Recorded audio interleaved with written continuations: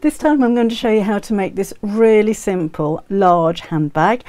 I know it doesn't look really simple, but it's actually a very, very easy bag to make. I've kept it really bare of any kind of pockets or zips or anything like that. I do explain in the video if you wanted to put pockets on the inside or maybe one on the back, that's up to you. But this is a really, really simple make. I think the things that make it look expensive or a little bit more difficult is the size, the shape, and the way that you have the two magnetic buckles on the front to fasten this, so no need to undo the buckles. They're actually magnets that just close over like this. And of course the fabric that I've used, which is a wool blend, which is perfect for bag making. I think it gives a really stylish look. On a smaller pattern like this, I haven't matched up the pattern, so there's no pattern matching with this one. It doesn't really matter, I don't think. If you've got a larger check, some of the other fabrics that we have on the website, you may want to order a little bit of extra fabric or take more into account so that you can pattern match those if you wanted to. So again, these fasten over with just magnets at the bottom, and I'll kind of explain as we go through the making of the bag how I do that. So I'm not going to give you exact measurements as to where to put these. I want to explain to you in my mind how I decide where they go, how I measure where they go and how it works, so that if you wanted to make this bag in different sizes, then you can just kind of follow the same procedure. So again, instead of exact measurements, I'll show you how to place them, where to place them, and how to make sure that they match up with the magnetic parts in there as well. So it's only rectangles of fabric that I've used. It has been tapered. I've stiffened this with a firm fleece that we have on the website. You will need something, otherwise you're just going to have a floppy bag, and a bag of this size, it is quite nice that it stands up. So some kind of firm fleecing I think is going to be necessary.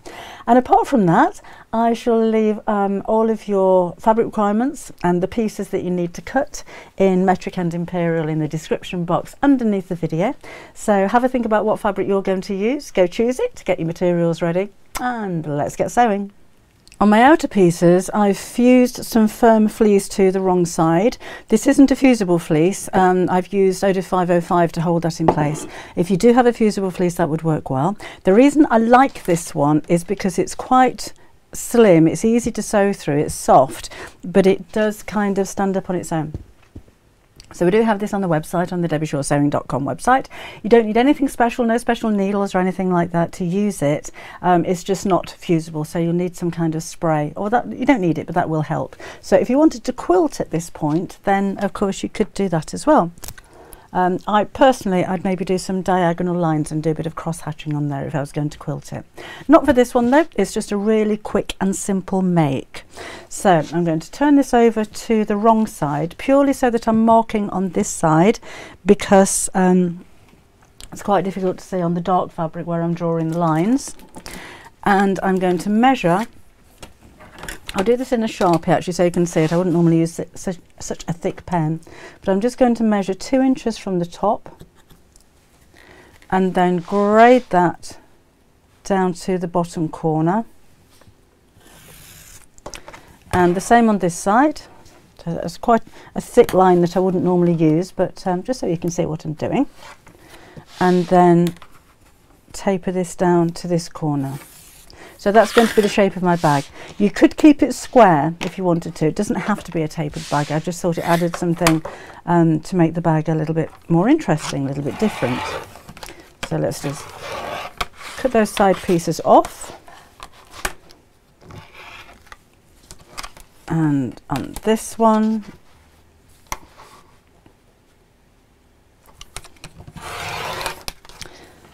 and then we'll need to cut out the corners. So I'll use my smaller ruler for this one. So I'm going to mark 2 inches from the top and 2 inches from the bottom corner. So I'm lining up my ruler so that it's square across the bottom of the bag. So I will have a little bit of a triangle there, but I need to make sure that these two lines are the same measurement, because they're going to be drawn together when we square the base. So there's a 2 inch mark. There we go. Do this. And then we'll cut out these shapes.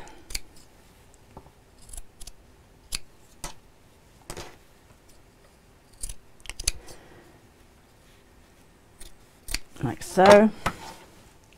Then I'll need to cut one more from the outer fabric and 2 pieces using this as a template from the lining fabric as well. And then we'll take the flap piece, and again on the one side I've fused my firm fleece and the other side is loose. So I'm just going to put these 2 pieces together and take something that is around about 3 inches across, doesn't have to be exact, and just use that as a template to curve the corners.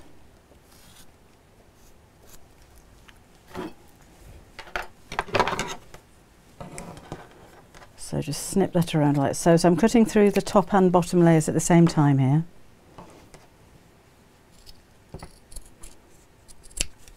There we go. So apart from the strap, that's basically all of the pieces that you need for this bag. Now if you're going to put any kind of pockets inside the lining, and to be honest it might be a good idea because you've got quite a large bag here. I'm not going to for this, but if you wanted to put a patch pocket or a zip pocket or something on the inside, then do that with the lining right now. And the same on the outside. I wouldn't put a pocket on the front. This is how it's kind of going to look, and the base is going to be square like that. But if you wanted to put a zip pocket or a patch pocket on the back, then now is the time to do that. So the only other piece I need is the strap. This can be as long as you like. What I tend to do is to get the tape measure and throw it over my shoulder and just see where I think it's going to land. So you could make this with a short handle if you prefer. I'm going to make it as a shoulder bag. I like a shoulder bag. I like it out of my way when I'm shopping, walking, traveling, whatever I'm doing. So this I've already folded to the center, so fold the long sides to the center and press, and then fold in half again and press, and I'm just going to stitch down each side. So I'll do that first, and then we'll start putting the bag together. So as this isn't a seam, it can be a longer stitch, so I'll lengthen mine to a 3 on this machine, and I'm just going to sew about 1/4 of an inch from each side of the strap.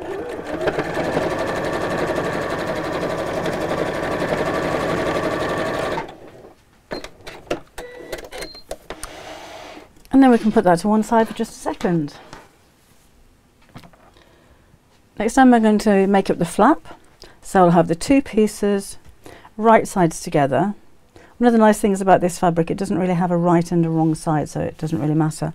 I am going to put a couple of pins in there just to help it to stop any movement as I'm sewing.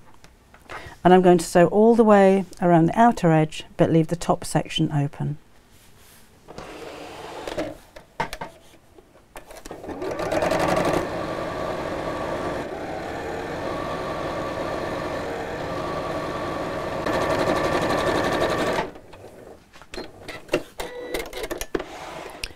So let's take out those pins, and I'm just going to trim into the curves, and then we'll turn this the right side out. So just pull this through, and then we'll give it a press, and then I'll top stitch around the edge. So I'll just bring up my ironing pad.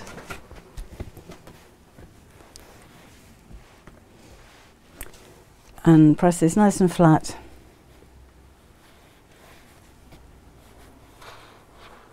So a little bit of steam will help there.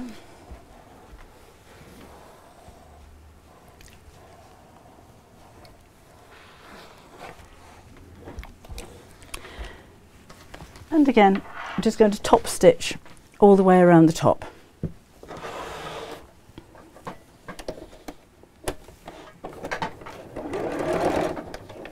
Now you may feel as though the stitches are starting to get a little bit smaller as you're sewing through thicker fabric. It's purely the thickness of the fabric that could be slowing the machine down and making them look smaller. So if you need to, you can just lengthen the stitches slightly as you go. It might be quite nice if you're using a very contrasting lining, so maybe if I'm using a bright yellow or a mustard colour, I could use that colour thread as well. Right. That would make a nice feature around the bag. And then we can place on the buckles. So I'm going to take the 1/2, so I'm peeling away the back of the buckle here, and I'm just going to measure exactly where I want that to be. So where did I put my little ruler? There we go. So this now measures 9 inches across, and I think my buckles will look quite nice if they're 2 inches in from each end, like so. So a little bit of a tip for you: if you have some wet glue, such as HT2, the glutamine glue, so 2 inches in from the side. There we go. I'm just going to put a spot of glue in the centre of the strap, and if it'll come out. So I'm just going to stick a pin in the end of my glue. It's a little bit gunged up. There we go. So just in the centre, so not on the area that I'm going to stitch, and that's going to hold these in place as I sew them. And the bottom of the buckle, we want to make sure that this doesn't sit too high on the bag. So I like to sit this with the bottom of the actual buckle, even though you don't normally undo this, just on the bottom of the strap. I think that looks nice, but it keeps the strap in the right place as well.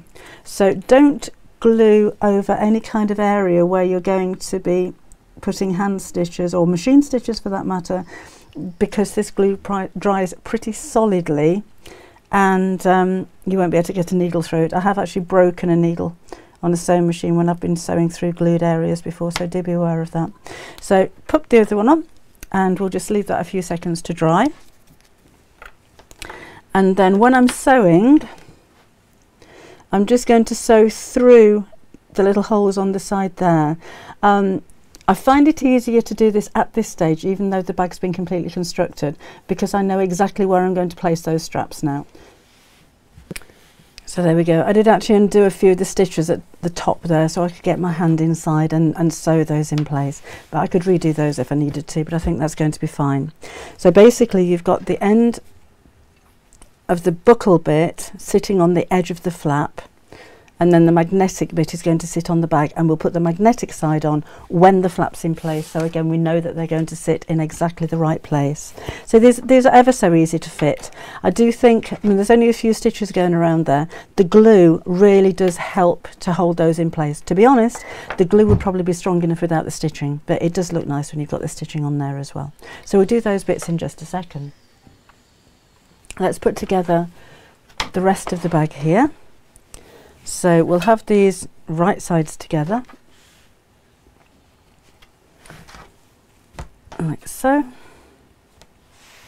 Actually no, we'll put the flap on first. So whichever side is going to be the back of your bag, sorry, we'll do this first, that was going to be easier. So place this centrally over the back of the bag, so make sure that the sides here are the same distance. You can measure that if you wish. I think that's pretty fine by eye. And I'm just going to sew again close to the edge, so within the seam allowance. I'm going to use 1/2 inch seam allowance, you can use a centimetre. So this is just to hold the flap in place while we put the rest of the bag together.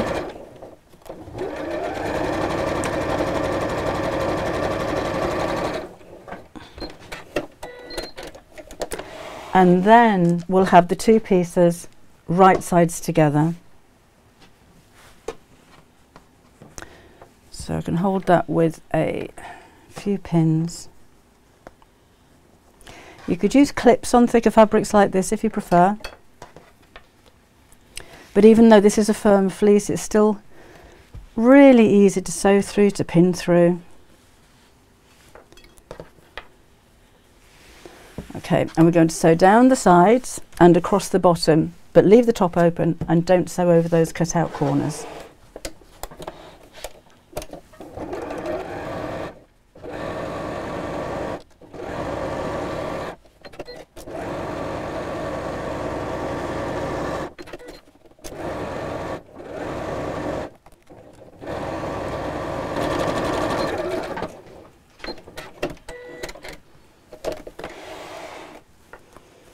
So pop your pins out. Then I'm going to pull open these corners and squish this so that the side seam sits over the base seam. Push those seams in opposite directions and sew straight across the end, and we'll need to do that on both corners. And then let's turn this the right side out. And you'll really be able to see what your bag's going to look like now. So let's poke out those corners, just make sure that all of the, oh, didn't quite catch the fabric there. Poke that one out, that one's fine. So I need to increase my seam allowance on this bit just very slightly. So it's not the end of the world when that happens. So just to show you that these things can be rectified very easily. So I'm just sewing a little bit on the inside of the seam that I've already sewn. And then let's push this back out again and just make sure that's been caught. Whoops, perfect. So now let's see where the flap's going to sit when it comes round to the front. So just fold that so that it's flat. And the flap comes over the top. Now we don't want this too tight as it comes over the top, because if I get a lot of things in my bag, I don't want that to be, to be forcing it down. So I'm going to leave an overlap there of about 3/4 of an inch or so, just so that it's not too tight across the top. And then I can mark, and in fact I'm going to go straight into gluing this on actually, exactly where the second half of the snap is going to sit. So it would be an idea to actually pop the snaps on, make sure all of this is square, and that's sitting centrally, it's in the middle. If you want to measure those and just make sure that they're the same distance from each side, mine are 4 inches from each side now. And again, we'll take this stubborn glue and just glue this in place. Remember, not where you're going to actually sew, because you'll never get your needle through the glue. And the same on this one.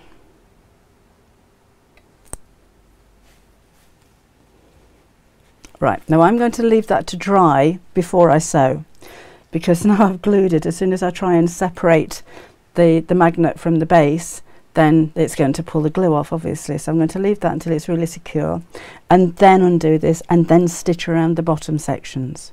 And meanwhile, while that's drying, we'll put together the lining. So again, if you put pockets on there, that's fine. If you haven't, but you think at this stage I need a pocket, then do that now. And just like with the outer bag, I'm going to sew down the sides and across the bottom. This time I'm going to leave a turning gap here so that I can turn the whole thing the right side out. So I'm not going to pin this time. Just line up the edges, pop that under, and sew. Now a little bit of a tip for you.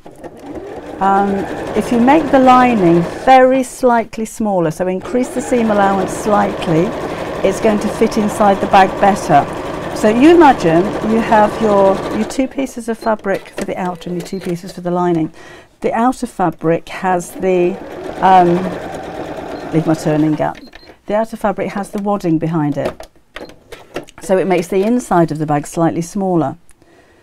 So therefore, if you just increase your seam allowance only very slightly, it allows the lining to be the same size as the inside of the bag. At the moment it's the same size as the outside, so it may kind of crinkle a little bit when it goes in the bag. So not by very much, but that's just a little tip for you. It might help the lining to sit nicer when you put this together. So again, just like before, I'm going to open up the corners, side seam over the base, squish the seams in opposite directions and sew straight across. We'll do this on both sides.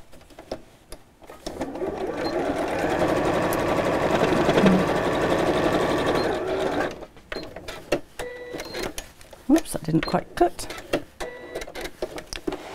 And the same on this one. So open it out, squish,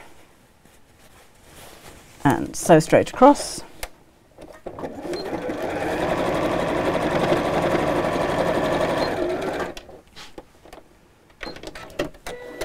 And this one we leave inside out. So now my snaps are glued, and I've sewn these as well, so they're nice and securely in place, like so. Then we can put the strap onto the side. So take your strap, and this is going to go facing downwards over the side seam, like so. Not worried about this, by the way, that was only to hold the flap in place. That will be very secure when the whole bag's been sewn together. So let's wrap this, look like eyes, don't they? Wrap this around the bottom of the bag, making sure it's not twisted, and place it over the side seam on the second side here. And I'm just going to stitch across the top of there to hold the strap in place. So you could use the free arm excuse me, on your sewing machine if you wish. My main machine that I use doesn't have a free arm, so you kind of get used to sewing from the inside.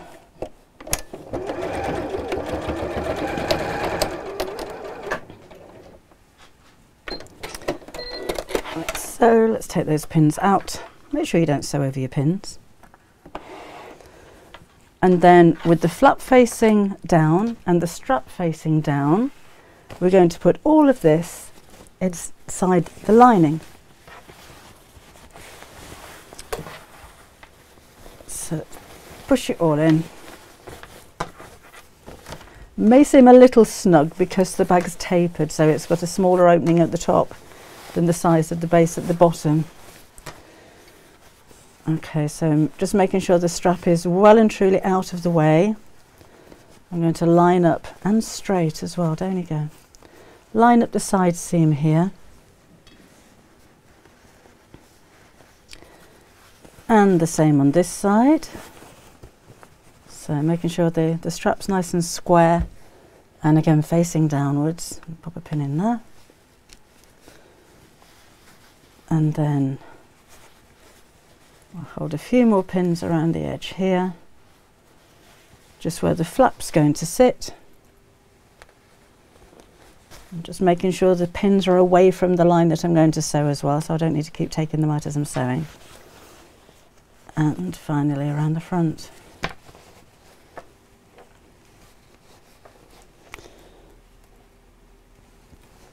Like so.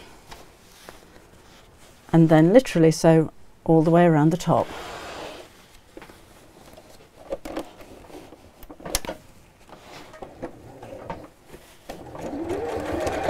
And again, you may want to use the free arm on your sewing machine while you're doing this.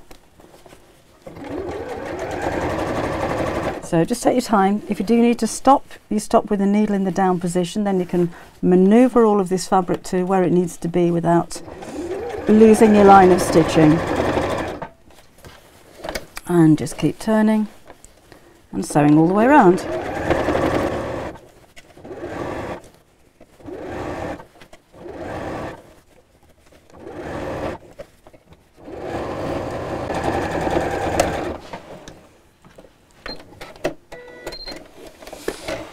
Right, then out come the pins.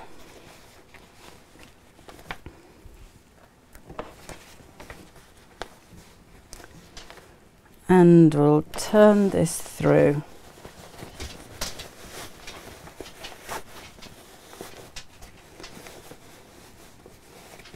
So I've got a lot of fabric coming through quite a small hole, so just be patient.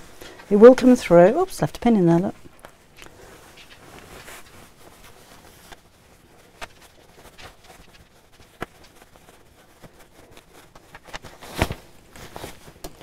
There we go. We may be a little crumpled at this point. So I'm just going over my seams, making sure everything's fine, all the fabric's been caught before I sew the hole up in the bottom of the bag. So just check areas like the bottom of the flap here, because at this point, if you do miss any fabric, then you can always go back in again and sew over it like we did with the corner earlier on. So I'm pulling the two sides of the lining away from each other to encourage the edges to roll in, and then sew the opening closed. If you wanted to make that really neat or invisible, then of course you could hand sew that if you prefer. There we go. And then the lining goes inside the bag. What are you doing down there? Huh? I've got a dog up. She doesn't normally come down here. I've got a dog at my feet. Hello, sweetie. Hello. So let's push this inside. And we'll give that a quick press.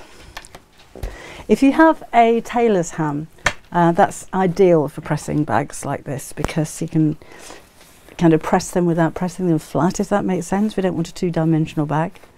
But otherwise, just take your iron and iron around the top on the inside. I found the best way. So I've got a bit of steam going on there.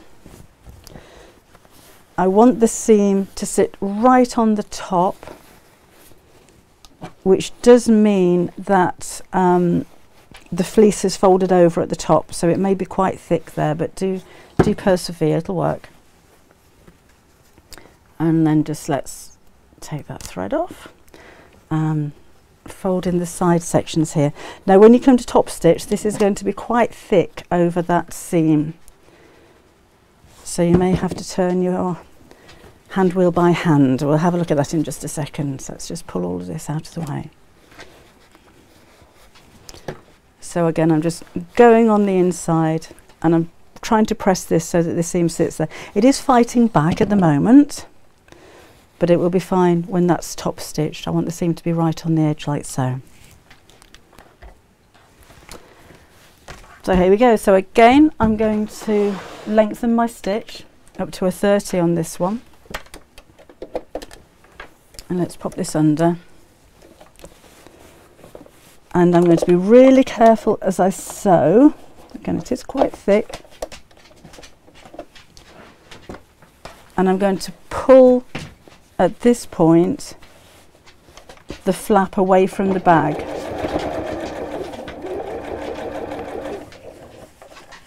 So the lining's nice and flat, and the outer bag is nice and flat as well. So just keep, again, take your time with this, take control,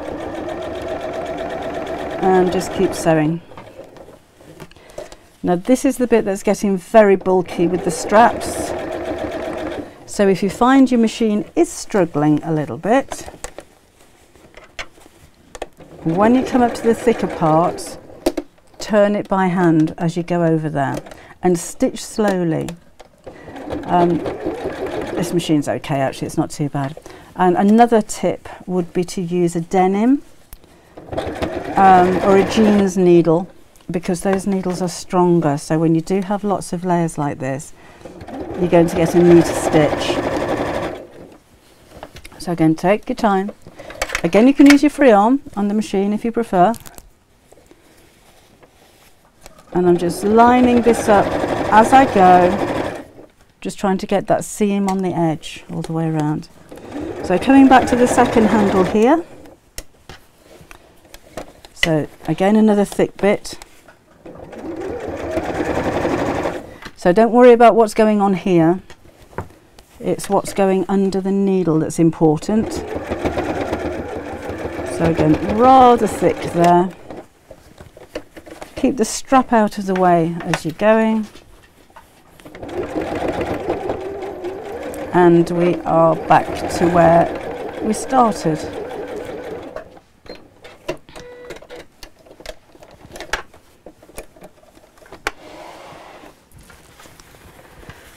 There, so I'm just re-pushing the lining back into the bag. I don't think that actually needs another press, but if you do need to, then again, use a roll-up towel or your tailor's ham to push it inside there to help the bag to keep its shape. And that is my little bag finished. So as you can see, the style of bag is actually very simple. You can make that more complicated. You could add a slider to the handle or to the strap if you wanted it to be adjustable. And as I said previously, you can put pockets on the inside as well. I think two things that make this look like an expensive bag are the fabric that I've used, which is a wool blend, and the hardware on the front as well. And again, if you wanted to change that up, if you haven't got the hardware, then you could just put a magnetic snap just underneath the flap here, so you don't see any of that. But I think any kind of metalwork or hardware on bags like this just gives it a really lovely shop bought look. A D-ring maybe at the side would again give it another shop bought look, just give it that, you know, the more expensive kind of look. But I hope you've enjoyed the tutorial. Again, for a bag that I think is so useful, so big and so stylish, it's nice to have a bag that is a really, really simple make as well. So if you're making to sell, I think you'll be able to charge a pretty penny. And if you're making these as a gift, somebody's going to really appreciate it. And if you're making this for yourself, then well done. You deserve it. I'll see you again next time. Bye-bye.